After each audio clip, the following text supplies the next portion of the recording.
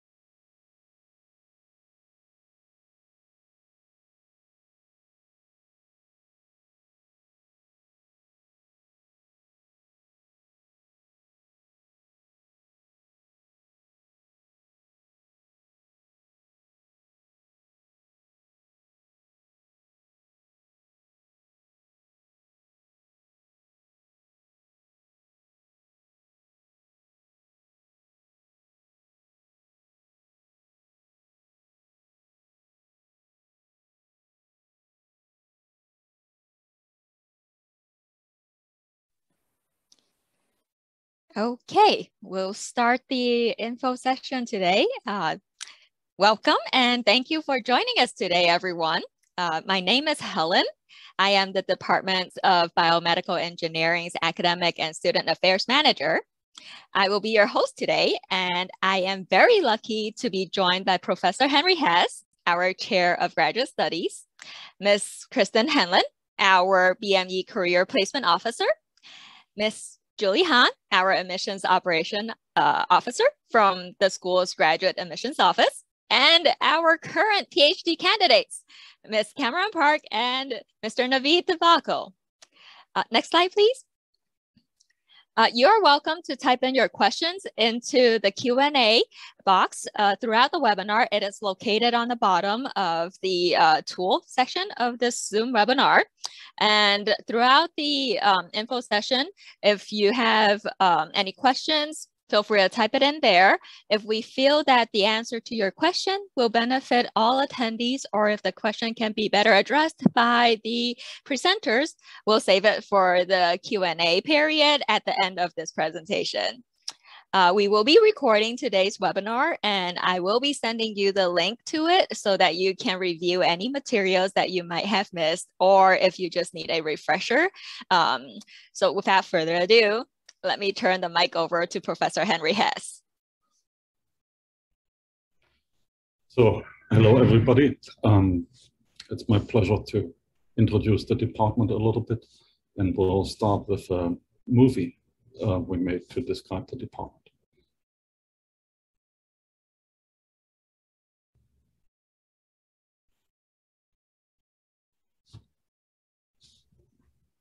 Kristen, the sound is not on.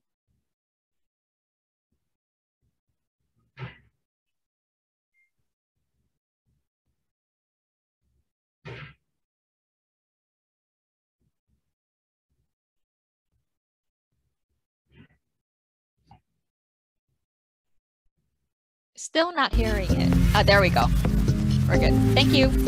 Biomedical engineering at Columbia University is highly interdisciplinary and encompasses research expertise across the whole university. Our department also emphasizes solving real-life complex biological and medical problems. In other words, engineering for healthy humanity. A biomedical engineer typically has a plethora of skills that span life sciences and biology, traditional engineering. Our people have to have an appreciation for socioeconomical concerns, right? Especially, say, our teams that are working in low resource settings, but all of our groups have to be cognizant of the entrepreneurial aspects. So a BME is a hybrid engineer.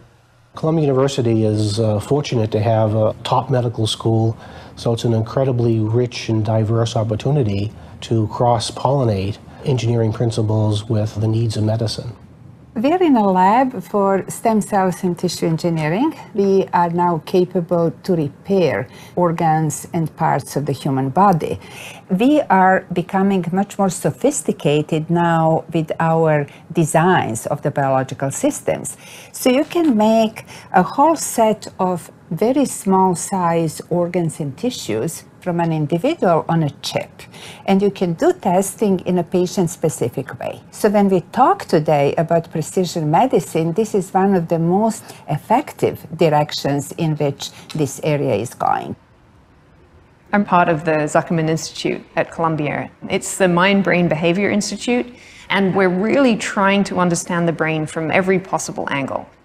In my lab, we develop new microscopes and new ways to image the brain and other living tissues. Imaging in particular, biomedical imaging, really spans a huge range of disciplines. And quite uniquely, I think, we extend our techniques quite often into studies of disease. So we're studying stroke, we're studying brain development, we're studying Alzheimer's. Neuroscience is continually changing and requires this really rapid adoption and leveraging of new tools. The work that we do is really about trying to work on the cancer problem, and that fits into Columbia Engineering for Humanity. What we do in the lab is try to program bacteria by engineering their DNA, and then we will actually put them together with cancer cells and visualize them under the microscope to see how their interactions behave. And so we are very interested in the process of visualization itself, whether it's through the microscope or by staining them in different colors. The visualizations can specifically help inspire new ways to try and detect and treat cancer. All this work is really very heavily based on effective collaboration of people from many different areas, because our approach to biology, to tissue engineering, to building new technologies is very holistic. Our faculty are very much engaged with the students. We depend upon the students. They're the lifeblood of our laboratories, for example. It allows them to have an impact and actually to affect humanity, to affect patients, to save lives. I've seen our students go on to incredibly diverse careers, from medicine to being patent lawyers, to being investors, to working for Doctors Without Borders. And I characterize them as being people who are ready for a challenge, who are ready to say, well, I don't know much about heart valves, but give me a couple of days and I'll read up on it.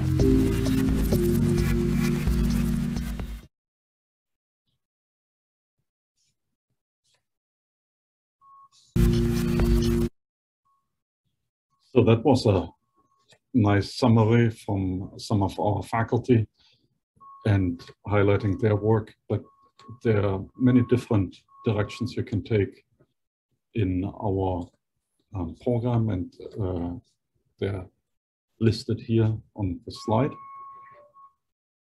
Next slide, please.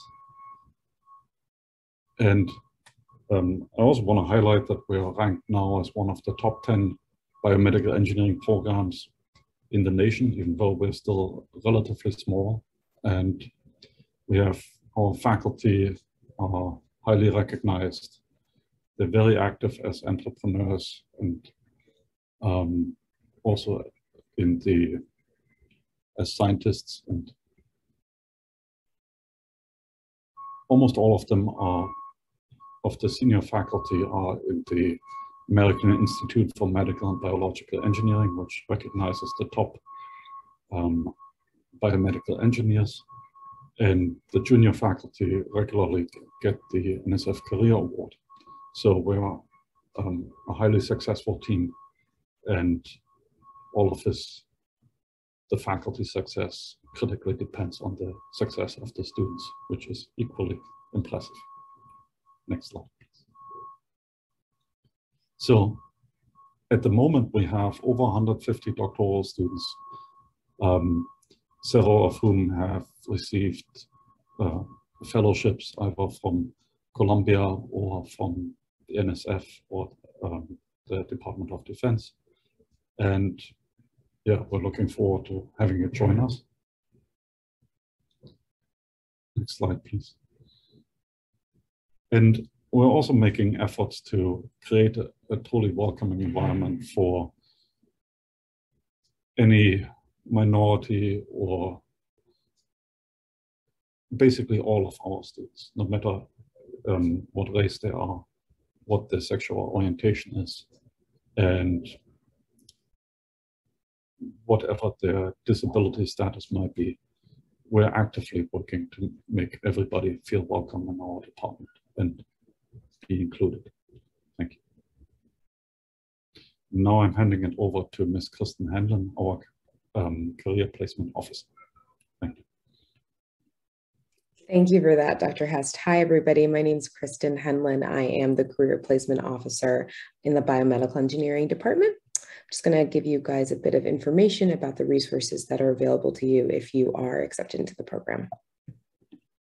So given the fact that a lot of our PhDs go to many different places, my support of you kind of ranges the gamut. So I provide a lot of resume and CV support. Students send me their resumes, and you have access to an AI system that we use to make sure that your resume is going to hopefully get through some of those application portals and a lot of those larger companies. So I provide support in editing as well as with your cover letter. I also help students with mock interviews, so more of the behavioral side of the interview practice, for interview practice. And then I help with job seeking support.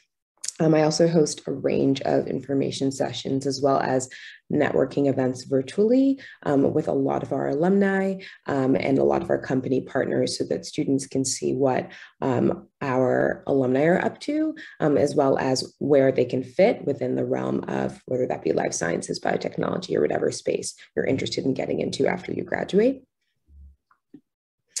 We also have, as I mentioned, we do have a couple job boards online to help students to get opportunities that relate to their backgrounds. So I have a personal job board that is just for BME students, where I post internship and full-time opportunities that are organized by region, as well as some international opportunities. And then, as I mentioned, I also host a range of information sessions that are specifically for our students, as well as virtual career fairs in collaboration with all of the different programs within the engineering school. And then panel discussions that are really helpful with alumni so that students, as I said, can see where the alumni have gone and kind of network with them and get any advice about how to look for opportunities after they graduate. This is just a brief snapshot of some of the types of places that our students go after they graduate. There's a mixture of, cancer research centers as well as consulting. We have a lot of students who are interested in that life science consulting space, imaging students, going to some of these larger companies that you will have heard of, as well as some startup companies. We have a lot of students who are interested in kind of starting their own thing or working in a startup space and gaining a range of skills and then applying those to their own personal projects. So this is just a snapshot of some of the places that our students have gone. And then I also wanted to briefly mention something called PDL, which stands for Professional Development and Leadership. It is a course that our master's students are required to take, but we have the option to extend it to PhD students if they're interested. And so essentially PDL is just is working to provide you with the skills that you'll need in terms of networking and looking for jobs in industry, as well as teaching if that is something you're interested in doing after you graduate. And so the first year of courses is essentially this week-long kind of boot camp training where they give you skills for micro teaching, how to grade, how to hold office hours, as well as things about like how to, manage your wellness and healthy living and transitioning into living in a city if you've never lived there before, and kind of best practice on how to create a healthy balance between working as well as living your life. So it's a really wonderful resource. It is not mandatory, but it is something that is free of cost to our PhD students. And so we really hope you take advantage of it if it is something that interests you. So now I'm going to pass this over to Helen Chen. She is the Academic and Student Affairs Manager of our department. Helen, take it away. Thank you, Kristen, for sharing the amazing career resources with our prospective students.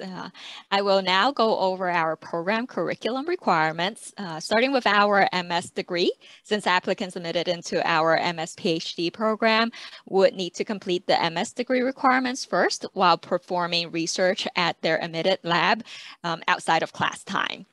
So for the MS degree, students complete 30 credits total for the degree. That's approximately 10 courses. The BMEN 6003 Computational Modeling of Physiological System course is the only credit-based course that is required. You are also required to take a graduate level course from the Applied Math Department at the engineering school. The 4 graduate level elective course offered by BME would also be required. Also worthy of mentioning is that 2 of the 4 BME electives, as in 6 credits total, can be master's research credits. You're also required to take 2 semesters of BMEN 9700, which is our BME graduate students seminar series. The course is 0 credit and is rated pass-fail. Each week, we invite a professor from around the country to present at the seminar. It is a great platform for you to learn about the research that's going on in different BME field areas.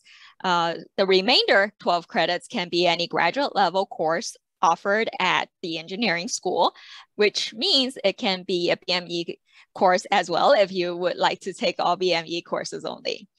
We do allow 1 of the 4 courses to be outside of the engineering school, but that would require your faculty advisor's approval. Next slide.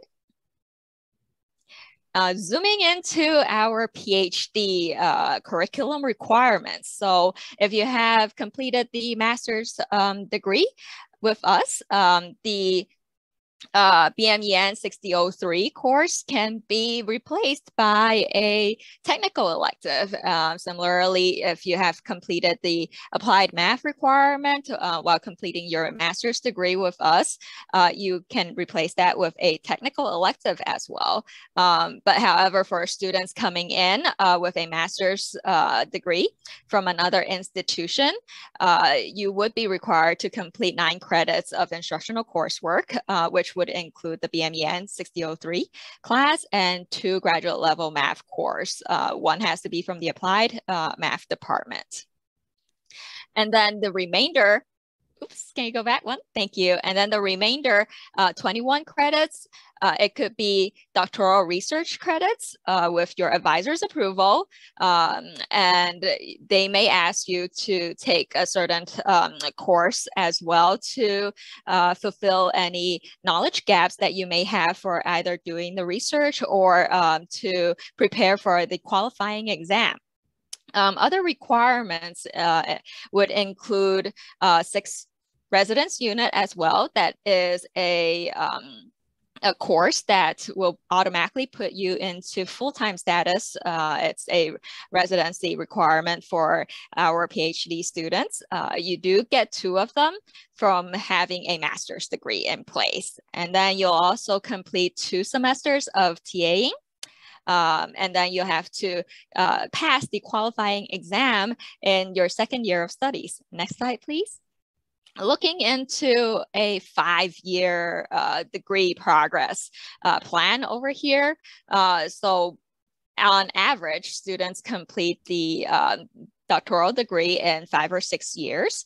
Primarily in your 1st year, it will be between completing your curriculum requirement and doing research outside of the class time. If you're not in class, you should be in the lab doing research.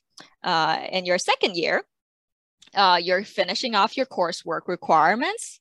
You're also continuing doing your research. And this is also the time where you're doing preparing for your qualifying exam. It takes place once a year.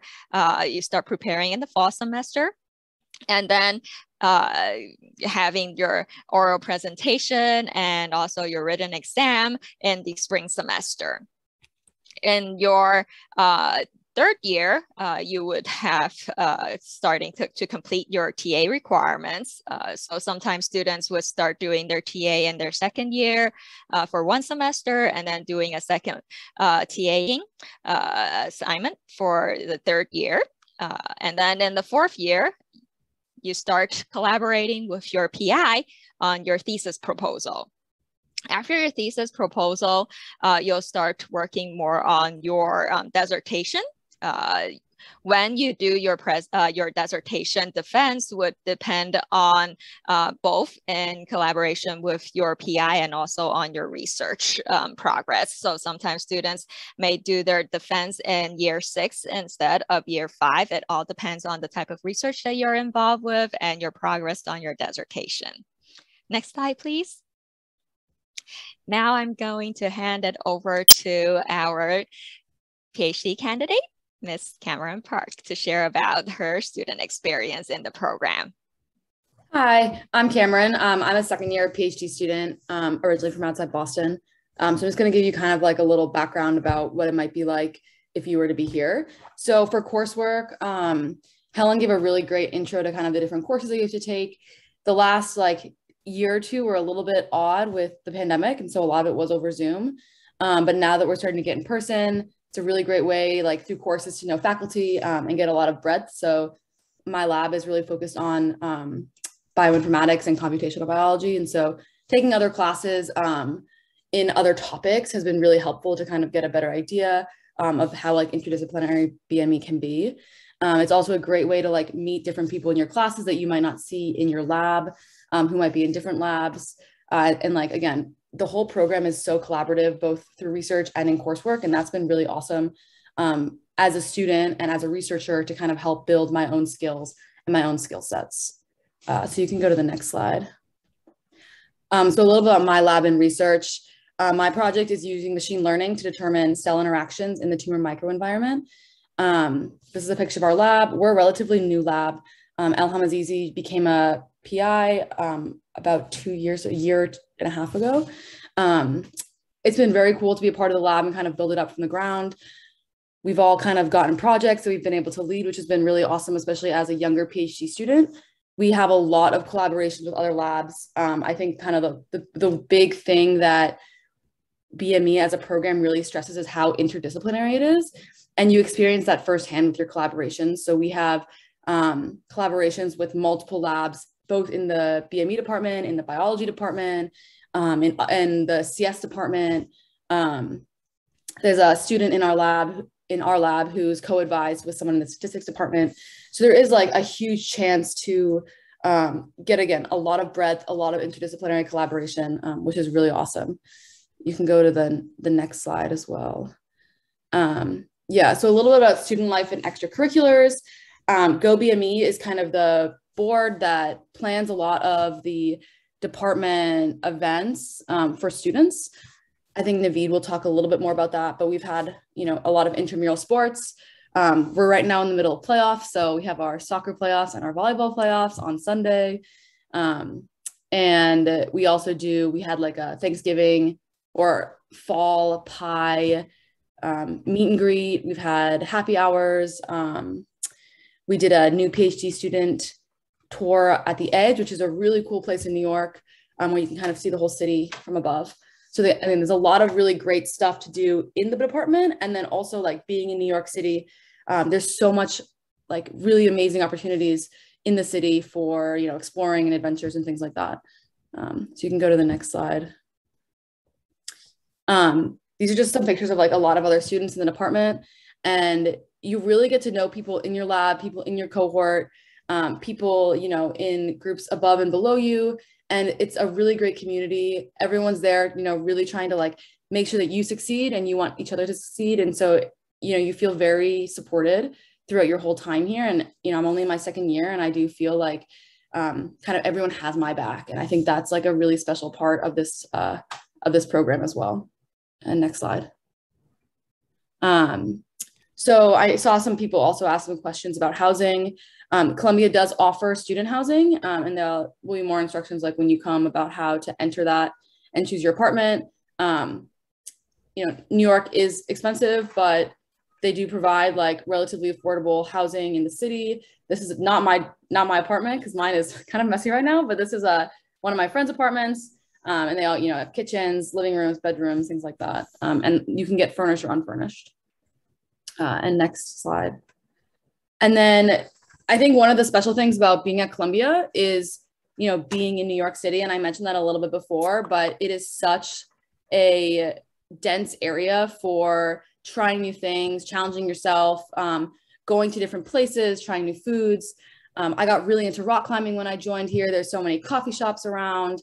There's a lot of bike paths and yeah, even just like right in like parks. I thought I wouldn't be able to see as much greenery, and you're really close to Central Park, you're really close to Riverside. So again, a high density of just like opportunities in the city, both like right in the Upper West Side. And then if you were to go downtown, there's like even more.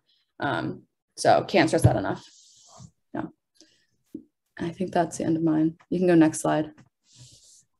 And I think now Naveed is going to talk more about student organizations. Yeah, so Cameron gave a really good introduction, but I'm Naveed. I'm a PhD student in Gordana's lab for stem cells and tissue engineering. And so my work is focused on using organs on a chip models to help mimic biology in a dish, so outside of an animal model. And I'm also the president of our graduate organization for biomedical engineers. And so this organization has been around for a while and has had like, you know, a few ups and downs with our different interests and focuses of the group. But we're really a group that focuses on academic, social, and philanthropy work.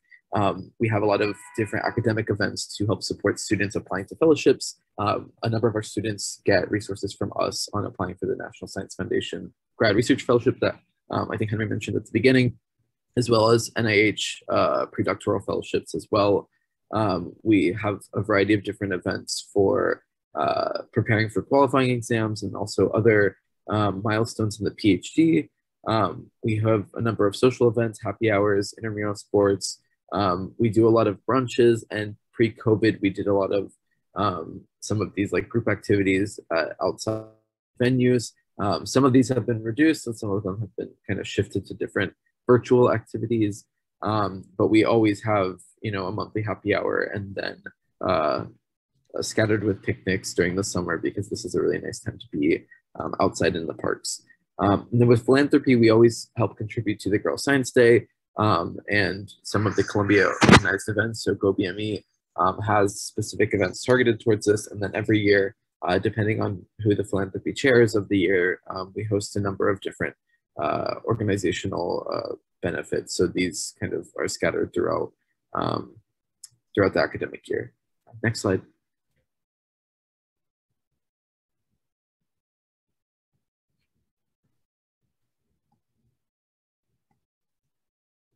Next slide.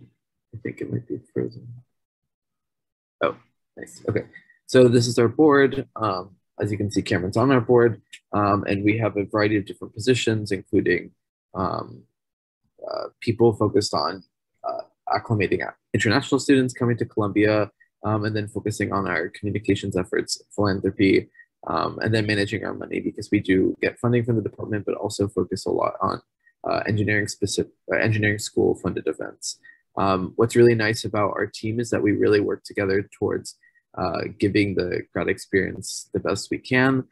We have a variety of our events are hosted really by everyone, but in particular, and this is something we didn't do this past year, but we do a lot to kind of help support the PhD interview weekend, where you can, like if you're invited for an interview, you can get a good sense of what Columbia is, what New York City is like, and then also the experiences of every different PhD student. I think everyone has a very different experience, and I think the stage you are in your PhD also really defines you know, what you're up to. And so we have a lot of different people who can answer any question you have about Columbia in the different contexts.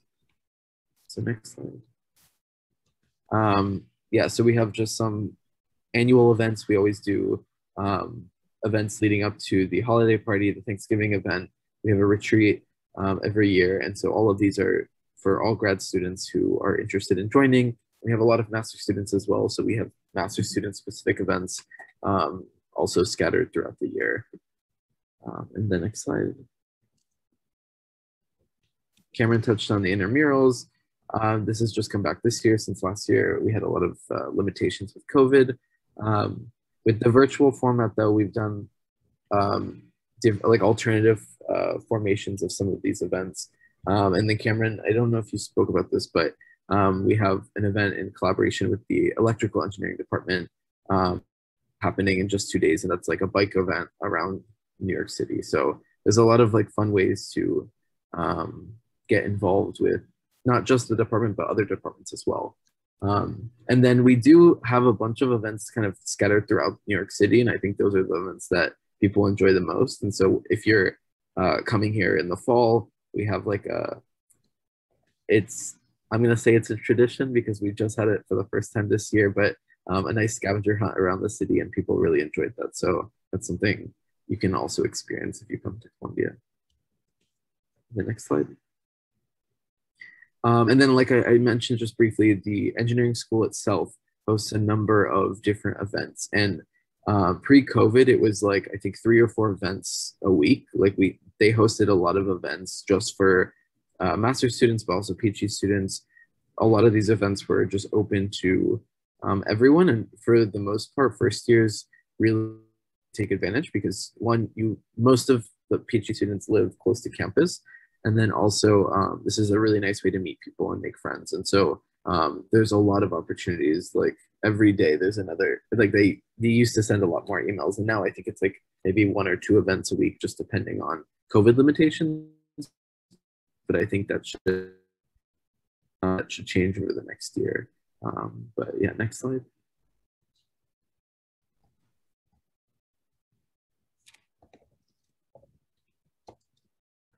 And I think that's Julie. Thank you, Naveed.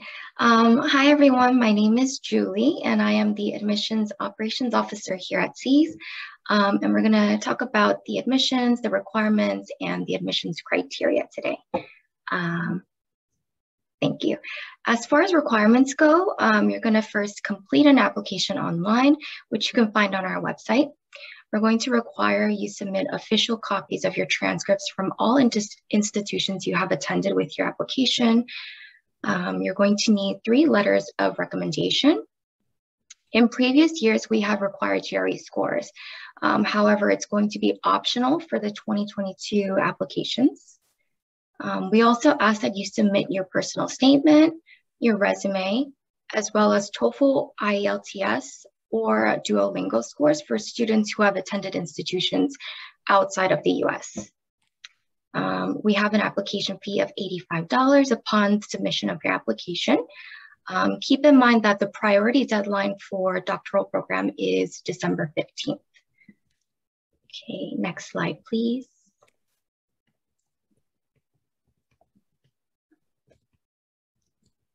Can we go to the next slide? Thank you. Here is a more detailed application deadline timeline. You can also find this on our website, so no need to memorize this information, but we have a little timeline for you here. Okay, next slide. So now here at Columbia Engineering, we're serious about academics, but we also value building community among our students, faculty, and staff. We have many student organizations on campus for you to get involved in. Some examples include the Engineering Graduate Student Council, or EGSC, which serves as a student government, the Society of Women Engineers geared towards women in STEM. We have groups focused on industry and research, as well as interest-based clubs. We encourage everyone to join one or more of these groups. We believe it really enhances the graduate experience. Next slide. We also host and support many graduate student socials so that our students can have a chance to really get to know their peers in a social setting. The Office of Graduate Student Affairs has organized trips to Broadway shows, sporting events, and other social events both on and off campus. COVID has impacted this a little bit, but GSA still continues to host these types of events simply with the inclusion of masks and vaccine requirements.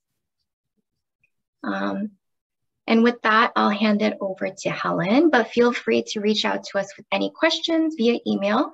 You can email us at csgradmit@columbia.edu. And you could also follow us on social media accounts. We'd love to chat with you, and we hope to see you on campus soon. Thank you so much, Julie. So I'll go into a little bit more detail about our department-specific PhD interview process. First, can you go to my slides? Thank you. Right there would be great.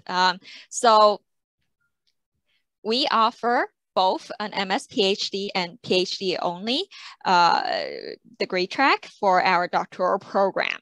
So if you have a MS degree in place at the start of the doctoral program, you should apply to our PhD only program. If you don't have a master's degree in place at the start of the doctoral program, you should apply to our MS PhD program instead. The difference is really in terms of the curriculum requirements that you will have to complete.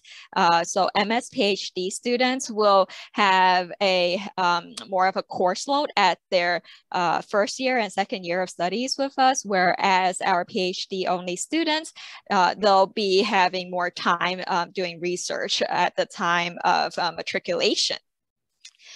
So all admitted doctoral students, whether or not you're MS PhD or PhD only, you do have your tuition and health insurance covered along with a monthly stipend. Next slide, please. And so in terms of the admission process, we do utilize a match-based admissions, and that means your admission into our doctoral program is really driven by your research interest and the faculty's research, along with the opportunities and funding available regarding to that faculty.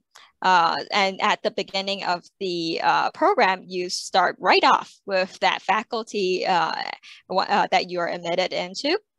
And you can take a look at our list of core faculty, joint faculty, and affiliate faculty on our department's website, bme.columbia.edu. And on the homepage, as you can see from the yellow circle there, right there, it will have a link to that says Meet Our Faculty, and it will lead you to a PDF directory of the faculty that's affiliated with the BME department, and along with a snapshot of the research that they are involved with.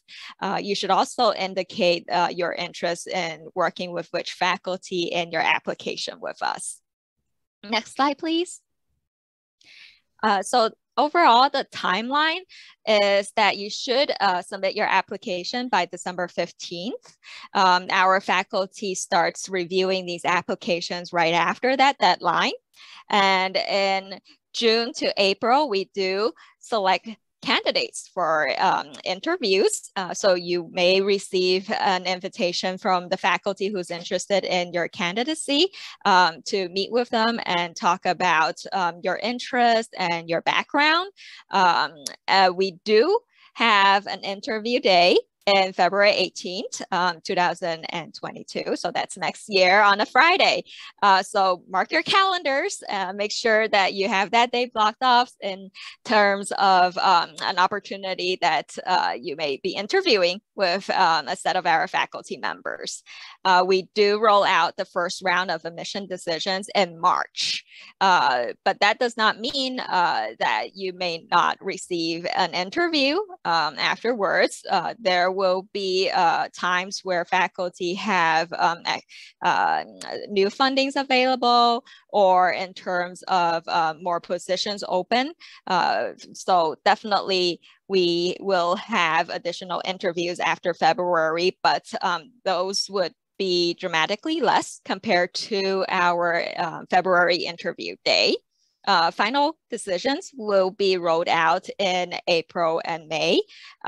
We do ask if you are interested in being considered for our MS program only if you have applied to our MS PhD program track.